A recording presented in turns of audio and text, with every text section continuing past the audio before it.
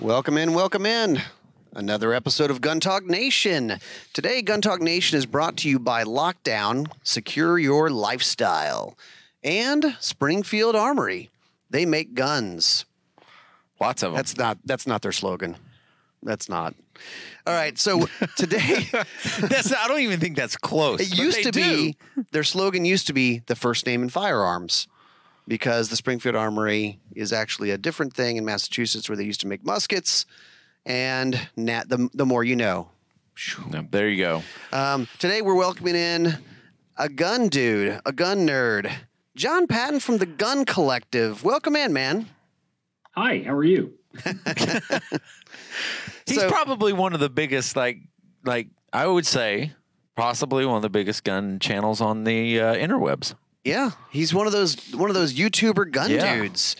Yeah, we're up there. We have a pretty big audience. I think we're like 800,000 if you count everything that we do. Awesome. 800,000 fans. It's pretty cool. We're happy about it. It's well thought out, good content. We like it. I mean, we love it. We like it. Yeah, you. That's awesome. And being from it'd be a little awkward if you didn't like it. And you brought me on. Yeah, we have him on. Okay, the roast begin now. Yeah. We hate you and we hate your channel.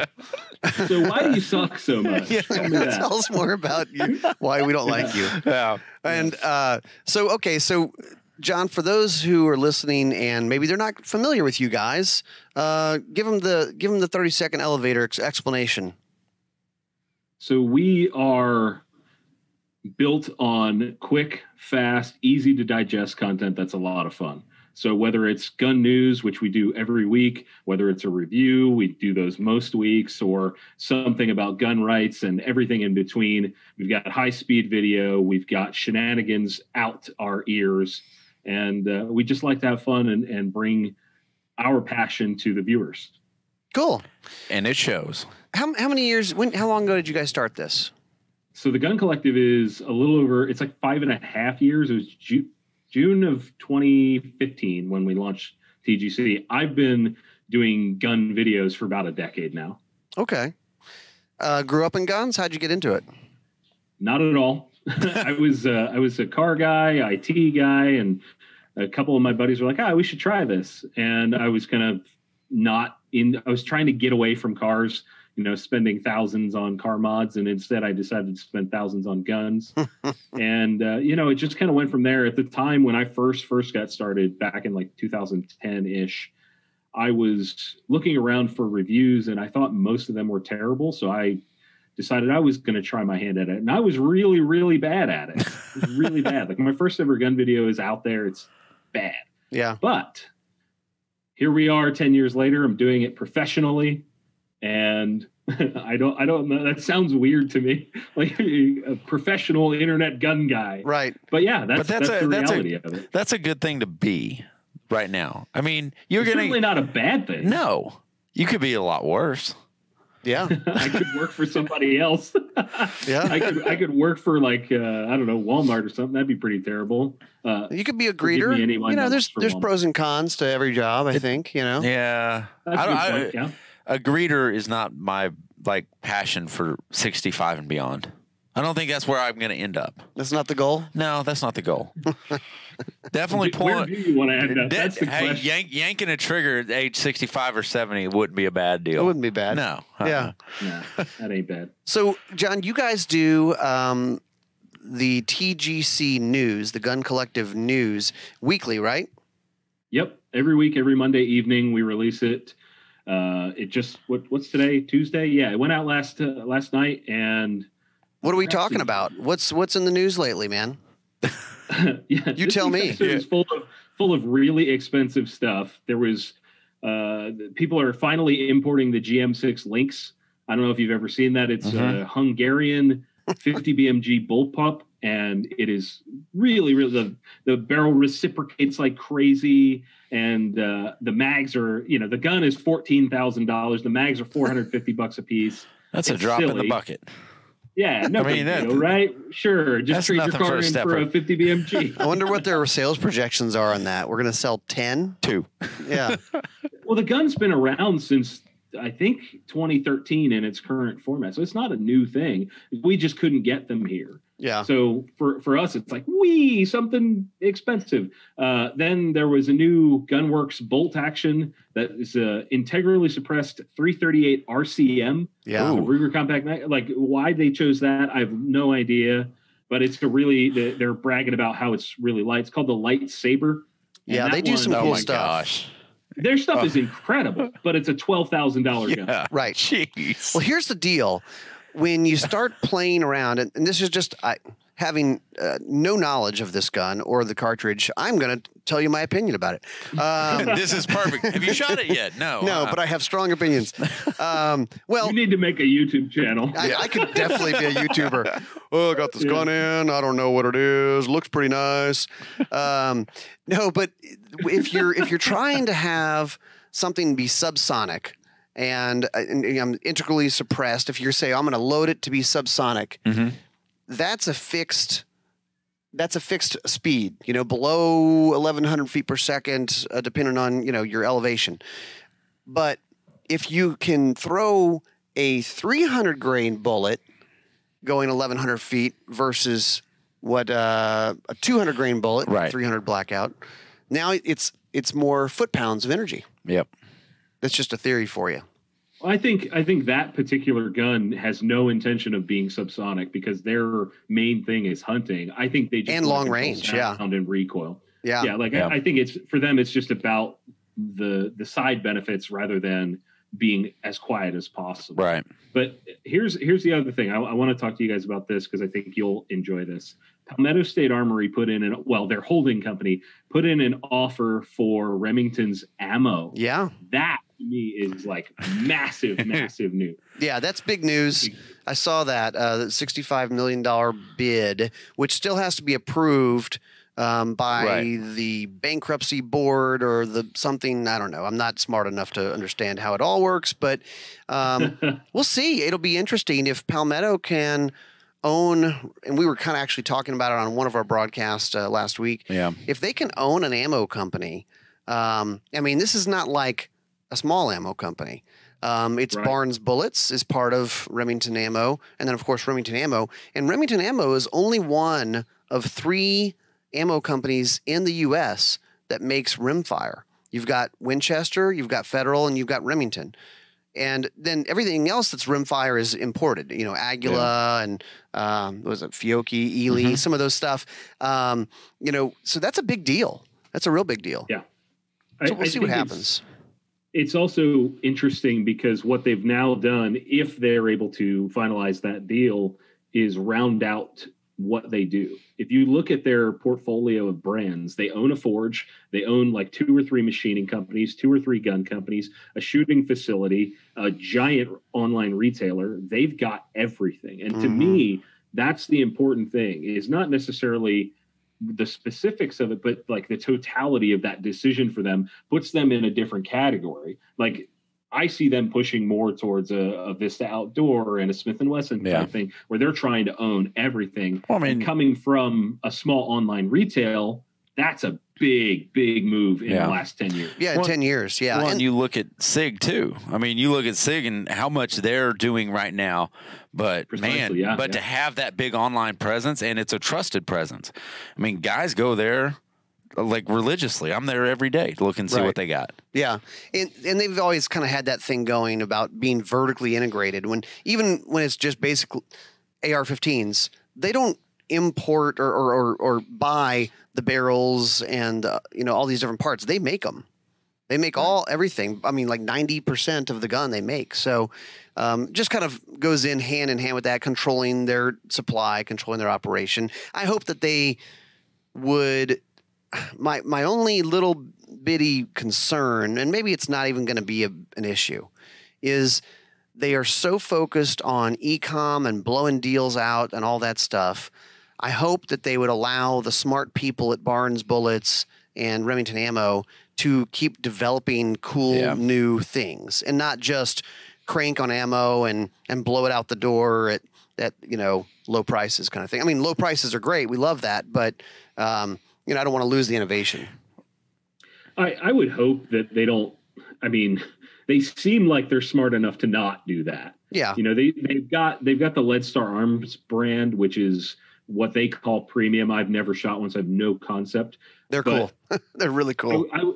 Well, there you go. So I would hope that using that logic, they would just say, look, yes, they would, in my opinion, the smart thing to do would be to create some, affordable budget brand of ammo, whether that retains the Remington name or not. I don't personally care, but then, still offer those premium products and still funnel them through normal retail as well. That's an important part of that is, I think, spreading potentially a Palmetto name or something under their umbrella out to retailers that is beyond their online thing. Yeah. And they've got UMC is their real cheap ball ammo stuff that Remington does.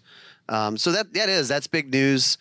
Man, it's a weird deal because that whole Remington group is full of these brands that are brands that people love and are historical. I mean, Remington's 200 years old. Marlin is an old, trusted company that people love. They started out with a Marlin lever gun, and you have DPMS and Bushmaster, all this stuff. And I just, I know stuff comes and goes, but I kind of hope that some of those brands can legacy continue. brands like you don't see in this much trouble typically. Like legacy brands, I don't know if it's a leadership thing, then they just can't get it together, but they've been in trouble for quite a while.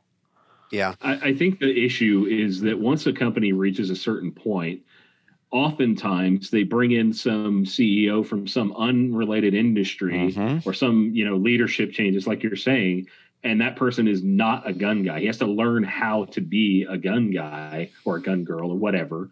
I think that's the issue is a lot of these companies are pointing to shareholders and things like that, and they've lost passion at the top.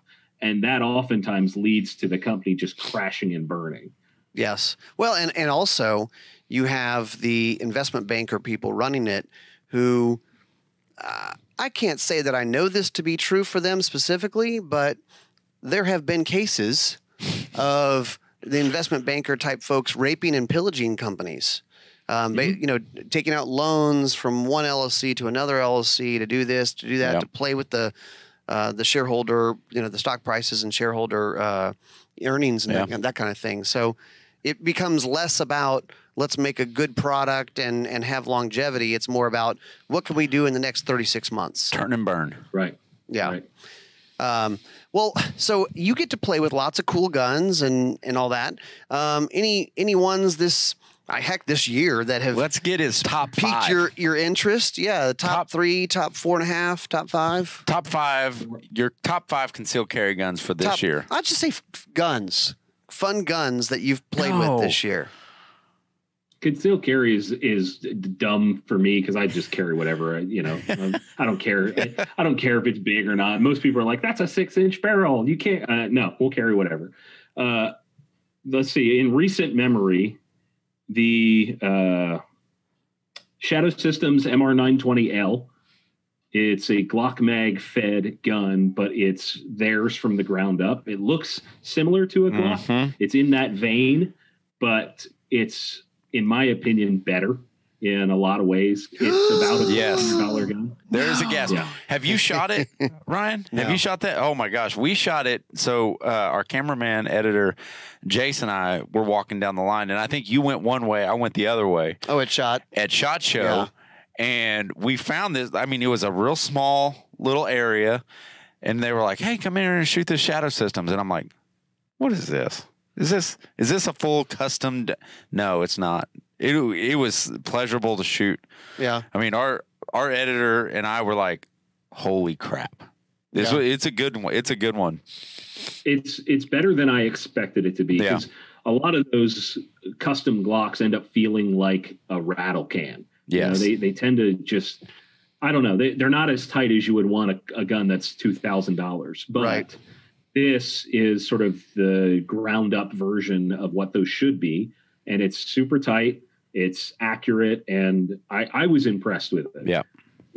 Then let's see what else is on my list of stuff that was great.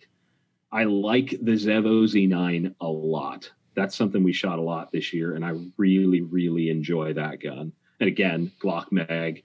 What else? The IWI Masada is really good. Yeah.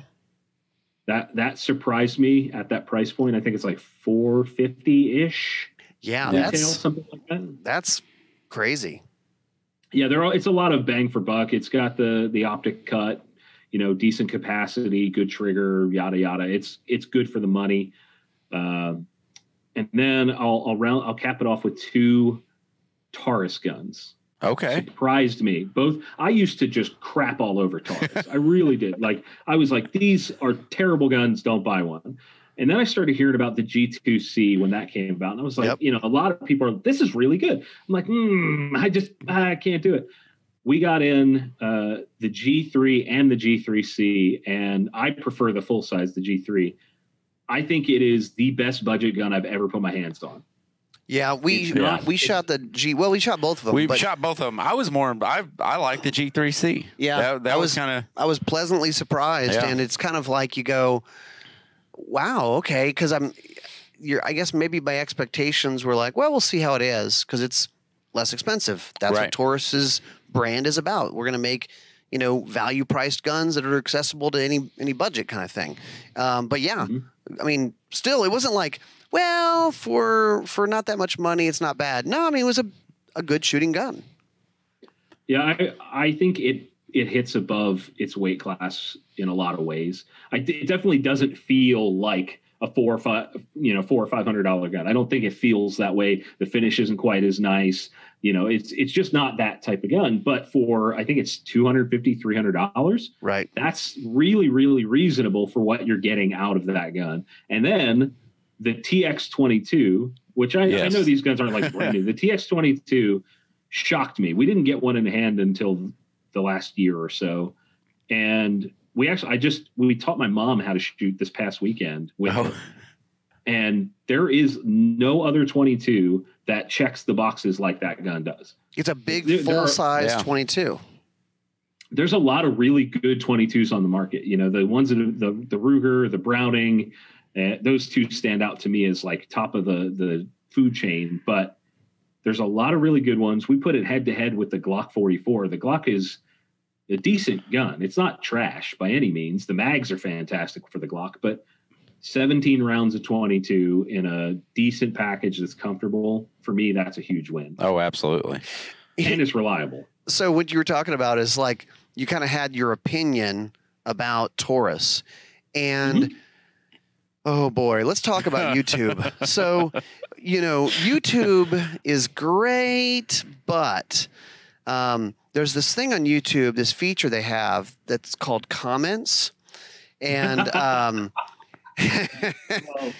and I don't know why they included this feature, but it's there. Because opinions matter. Everyone's got one. I mean, yeah.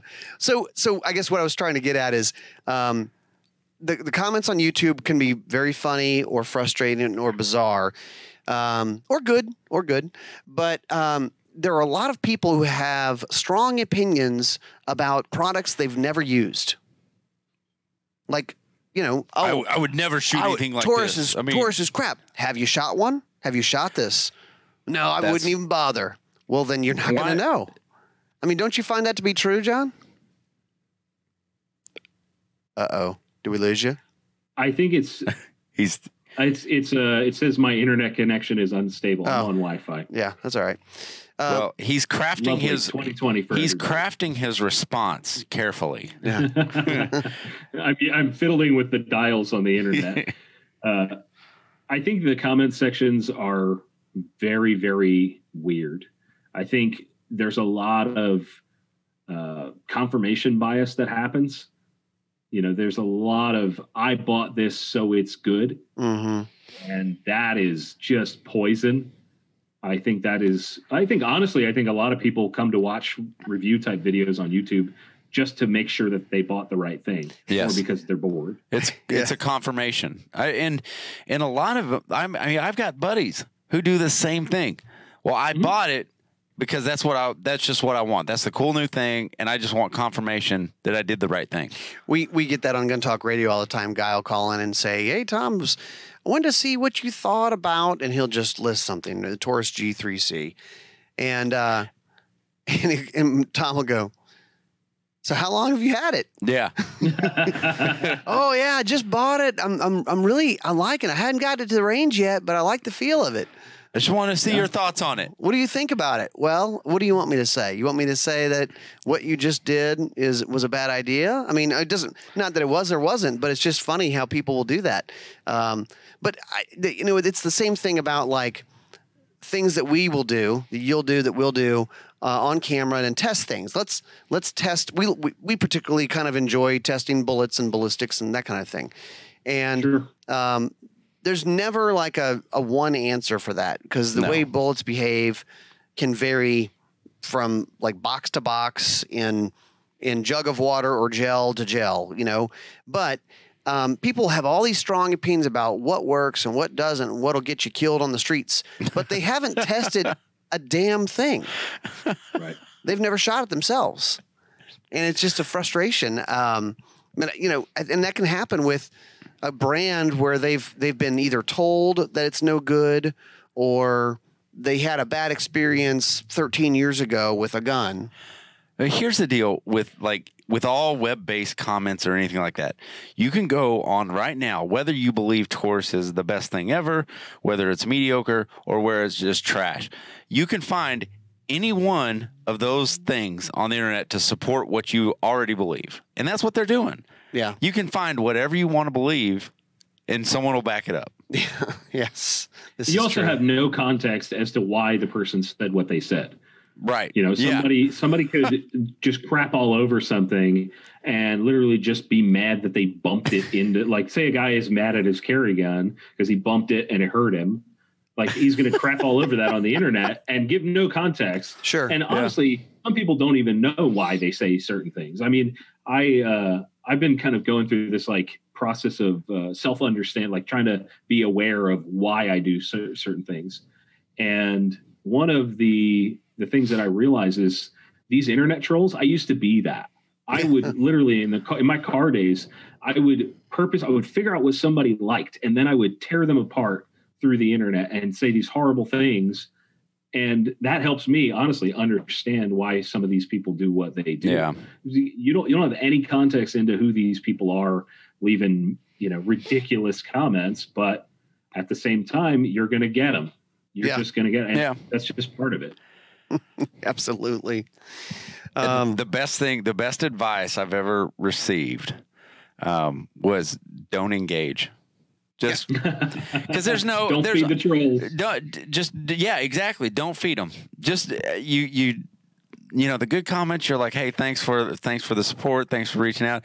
But man, anytime you engage with someone, they're going to believe what they're going to believe. Right. And no matter what you say or do or try to make it up to them. That's worse now, with social media doing what it has done and dividing people, creating echo chambers. People are far, far less likely now to change their opinion through a comment because, we as humans do not like to be told that we are wrong about something. We dig in when we feel like we're wrong. We'll dig in and say, no, you, no, you, no, you. It's always this sort of weird reaction that we have instead of going, oh, maybe I am. Right. And through an internet comment, like you're just not. The same thing goes on any platform. It doesn't matter where on the internet. You're just not going to change somebody's mind through a comment. It's very, very. Yeah, definitely. That's so funny. So as you've over the years shot a lot of guns and tested things and all that, any ones that come to mind that were kind of a surprise or something that was real weird that happened on the range? I mean, I know we have stories of weird stuff happening with various scopes. I still think broken reticles. Yeah, I still think one of our best things though is when we set up our filming in large part, to air after the SHOT Show, which is the big trade show for the shooting industry, right? And we tell them, have them range ready. We're going to shoot these. And inevitably, it happens every year. We get someone that they come down. They fly down to us to film this. And they know they're going to be on camera shooting this. Bring range clothes. Make sure the guns are range ready. You get out there, first trigger. No firing pins. Yes. They send us show guns. With no firing pins. No firing pins. Believe it or not, that happens often. That's shocking. Well, I shouldn't say it's shocking. It's more like disappointing. Yes. You know, when your parents yell at you and they say they're disappointed, they're not mad, they're just disappointed. Yeah, it's worse. That's what that is. Yeah. It's so worse. Oh, and the company representative that is here, they're just like, you've got to be kidding me.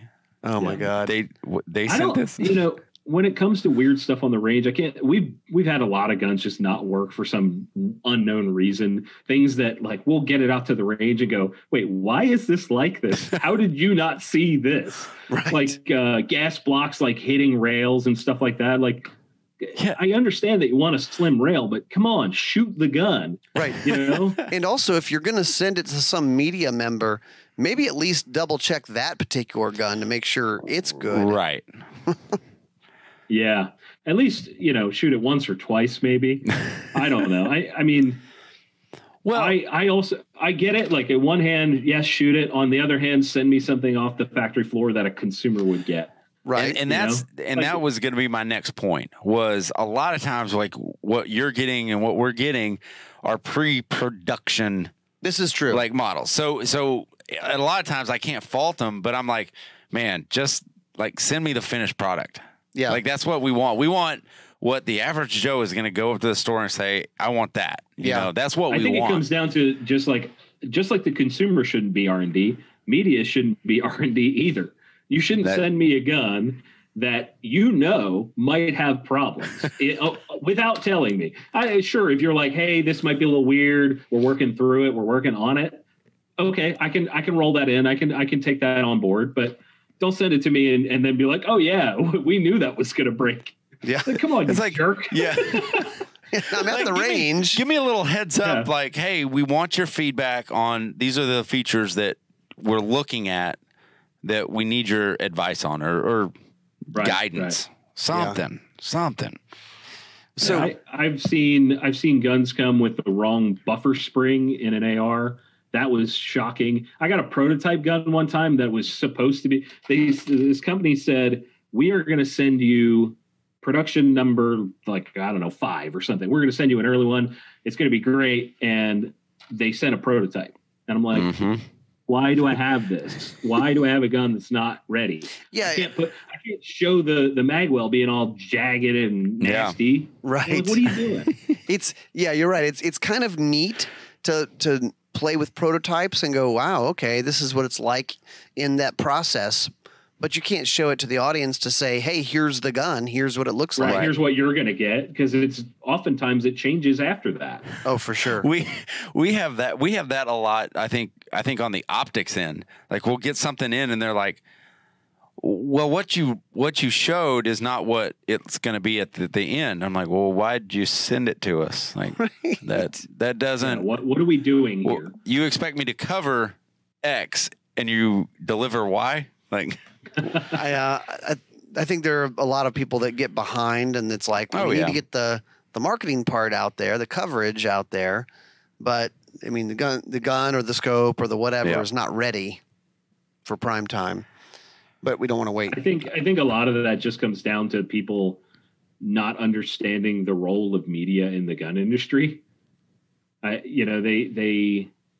think a lot of people in the gun industry that work in marketing and have been there for a long time tend to lean on media as their employees almost. Like, hey, just do what we say you should do and say what we say you should say. And that kind of arguably that comes from the written side of things. And what tends to happen now with newer media and people that are just tired of that stuff, it's like, don't waste my time. There are 8 million other things that I could be doing, showing, etc. Right. What are we doing when you're sending me a gun that doesn't work? You've essentially wasted my day. Right. You know, why are we here? What are you doing? Think. Yeah. Use your big boy brain, you know? So, and what's on the horizon for us, John? I mean, we got an election coming up. We've got all kinds of. Nobody can find, according to everybody I hear from, I can't find any guns. I can't find any ammo. I mean, I walk into our local gun shop and he's got guns and ammo, but I'm like, they want us to lead them by the hand and deliver. Here you go. You might have to go to more than one place, or you might have to actually buy something online. You know, you may not have to just go to the one Jim Bob's that sells 30-06 rifles. Only goes to one place. I think what a lot of folks are doing is I can't find it means I can't find it at a price I'm willing to pay. Yeah. I think there's like a caveat that people aren't putting on there because there's stuff out there. The gun industry didn't just stop making it. Right. You know, sure, the supply is way down and things are a little tight, but it's out there. I mean, every company that I've talked to during all this is like, we're running full tilt trying to get it in stock everywhere. Yeah. You know? Absolutely. I think, you know, talking about how this is going to go, I think the ammo panic is going to last at least another 6 months, if not longer, depending on what happens in November.